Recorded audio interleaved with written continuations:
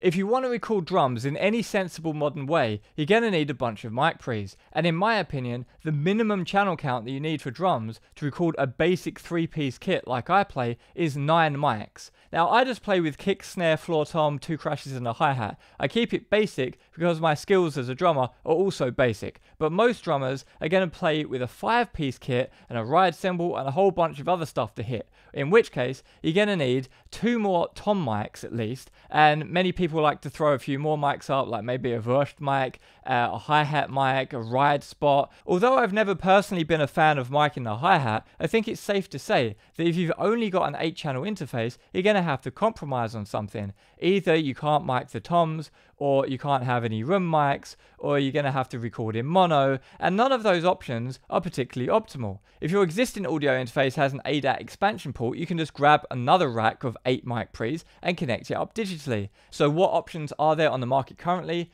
We've got the Behringer ASP880. You've got the Focusrite Octopre. Is that good? Yes, it's alright. And then when you go up in price, there's essentially nothing serious in between the Focusrite Octopre and the stuff which is like $2,000 and that kind of price range, except for the Audient stuff. And they've got 2 options, the ASP800 and the ASP880. And the 880 is almost twice the price of the Octopre. So obviously that raises the question, why would I spend more instead of just getting the Focusrite Octopre? Of course the Octopre does the job, but if I spend more, am I going to get a different sound character? Am I going to get something that sounds more expensive? What if I spend thousands of dollars? Is it going to sound really a lot better, like something from Neve, for example? Is it going to sound amazing compared to the Octopre? Well, in my personal experience, all preamps sound pretty much identical when using them in their operating range with condenser mics. When you start driving a mic pre, that's when the distortion characteristics come out, and then you can start hearing differences between mic pre's. But in my personal opinion, it's better to record clean and then apply a distortion in the mix, because you might record it too distorted and then regret it, and you've got more flexibility if you do that just putting the distortion in the mix. So if you agree with that approach, then all mic pre's that aren't broken sound pretty much identical when using condenser microphones. The differences reveal themselves more when using dynamic microphones, because although the mic pre's themselves don't sound different, when using different dynamic microphones with different impedances, then that can load a dynamic microphone differently and then change the tonality of the microphone itself. And exactly that is one of the most interesting features about the Audient ASP880. It's got variable impedance on every single channel. Now that's a feature that the Focusrite Octopre does not have, and this is one of the only remaining features which I'm actually interested in accessing on a piece of hardware, since the polarity inversion and the high pass filters and stuff like that is all trivially easy to do in the mix digitally. Whereas impedance, if it does actually have an audible effect on the sound, that's not something that you're really going to be able to affect in the mix unless you just try and mimic it with EQ, but the actual effect of how it's loading the dynamic microphone differently, that should be dialed in whilst doing the recording on the mic pre itself. So if it actually makes a difference in the sound quality, then this would be a massive argument to spend a bit more money and get the ASP880 from Audient as opposed to the Octopre from Focusrite, especially considering that the next contender on the market for 8 channels with variable impedance on each channel would be the SSL Pure Drive Octo, and that's around twice the price of the ASP880. And what I said previously about Focusrite not having variable impedance only applies to the Octopre, because Focusrite does in fact have variable impedance on every single channel, and that's available in their Focusrite ISA828. But that thing costs a lot of money, and so there's pretty much not that much on the market which has 8 channels variable impedance apart from the ASP880, unless you want to spend a whole bunch of money. So if variable impedance does make a difference, and that is a difference that you like the sound of and you're interested in, well, the ASP880 might be an interesting contender because everything else costs way more, unless you want to DIY your own mic pre, and that's also an option. So of course the proof is in the pudding, and the only thing left to do is to take a listen. And as you've come to expect on my channel, that's exactly what we're going to do in today's video. And thankfully, Audient were kind enough to send over the ASP880 so we can put this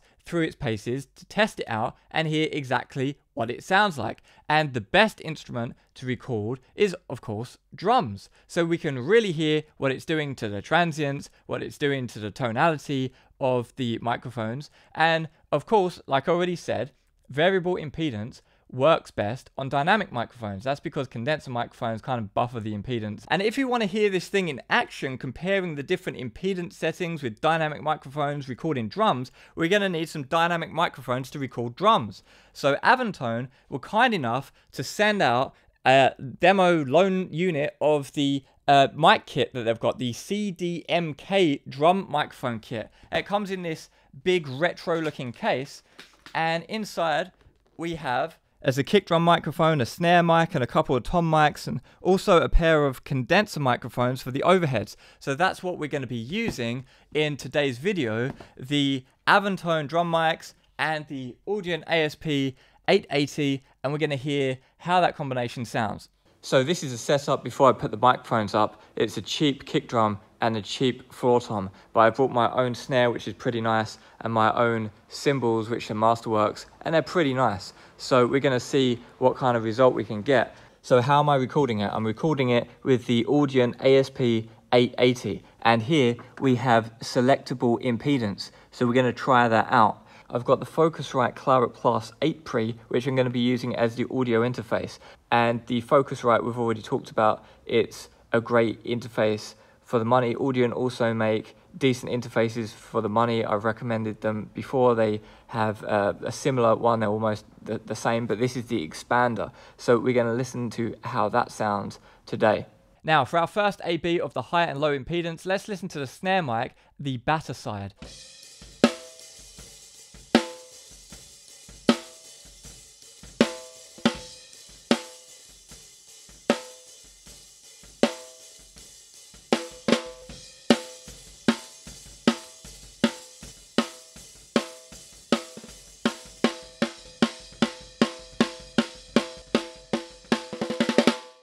Just a quick note that on this unit there are 3 impedance settings, higher, medium and low.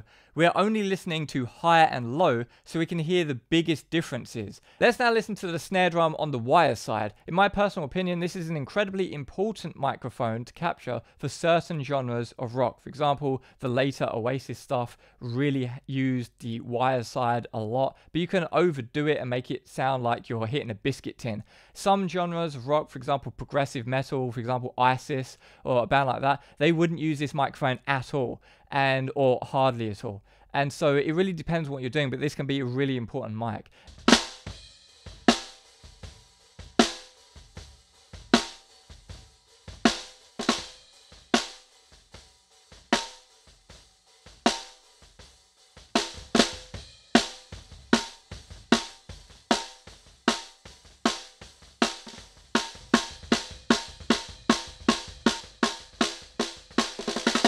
Now, although I brought my pretty nice sounding birch ply snare with a fresh coated Emperor on there, the kick drum and the floor tom that I was using was the drums that were just hanging out at this place that I was recording at, and they're absolutely horrendous. I tried my best to tune them, but at some point you've just got to remember the phrase garbage in, garbage out. And still, we can still take a listen to the floor tom and see on the close mic if there is a difference to be found there in the impedance. It doesn't sound amazing, but this is probably going to highlight if there's any differences in the impedance switches, especially in the low, mids, and bass frequencies.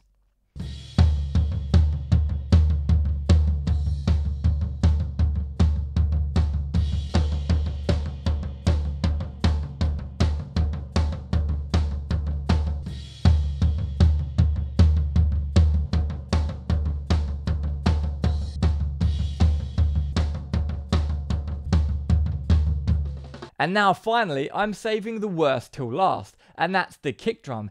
Everything about this kick drum that I found there is completely horrendous.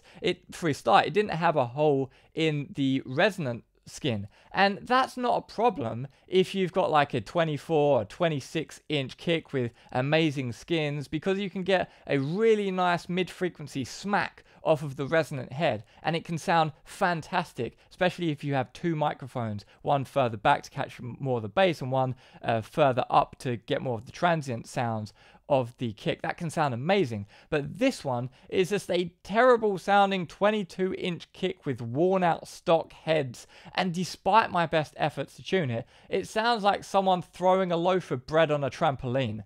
So the spring in the pedal also was worn out, causing the worst beta bounce that I've ever experienced, and the result is the worst kick drum sound that I have ever recorded. And because I couldn't get a microphone inside the kick, I mic'd the batter head of the kick drum as well, and that's what this sounds like.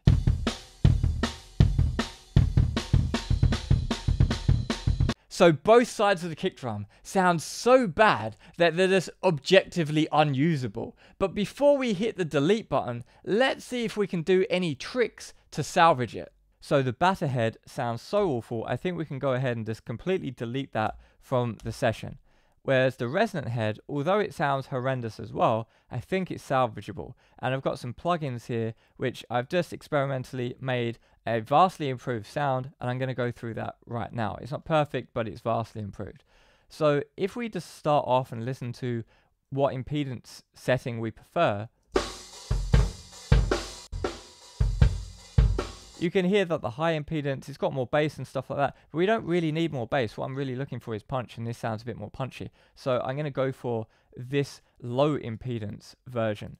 And now the first plugin that I've got here is curvature, and you see the triangle. That's because I'm listening to the delta. In Reaper, if you hold down Alt or Option and you click on the wet and dry knob, then you listen just to the delta. If you don't have that in your DAW, and most DAWs don't, well then you're going to have to do some kind of phase reversal stuff. But don't worry, because I'm going to integrate a gate algorithm into curvature at some point anyway. But for now, it's really easy. You can just hit the delta button here in Reaper if you use Reaper. So what am I doing with that? Well, I play it first off and then put it on.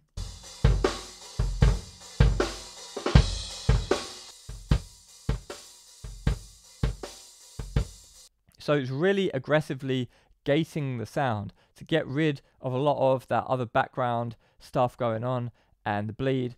We're not completely killing the signal to like minus infinity.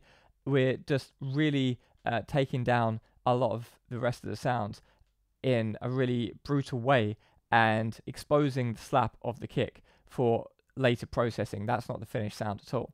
Now we can get another instance up of curvature and then shape that gated sound so it's more emphasizing the attack. So we can listen to the result of that now as well.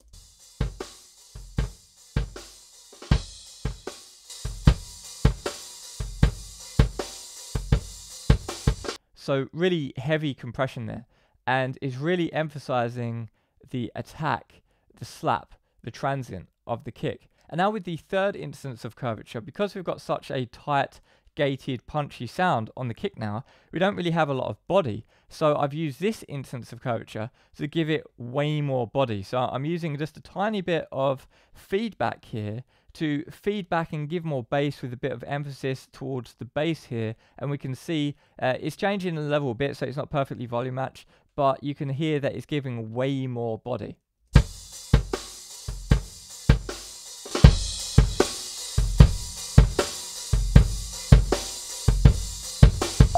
And now we can A/B the raw recording with what I've just done and see what you think.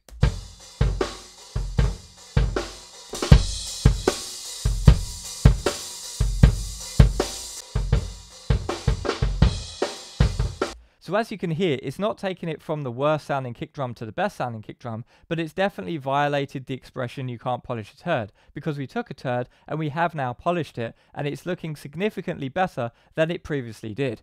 And now lastly, I've got an EQ instance here where I'm taking out some weird resonances in the upper bass and dialing in a huge amount of sub bass there so we can get a bit more of a weighty sound without it sounding like a Tupperware box. And let's listen to how that sounds.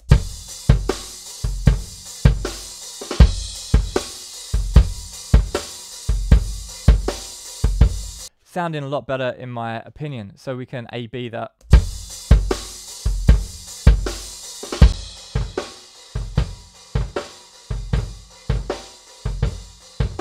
Pretty night and day difference. Again, it's not making it sound like the best recording in the world, but we're saving something that was ready to be deleted. Let's have a listen to how that is sounding with the overheads, and then we'll call it a day for this video, and in the next video we will maybe turn this into a full track and see how this drum recording holds up when it's got guitars, bass and vocals on it. And maybe we can do some fun things recording vocals as well.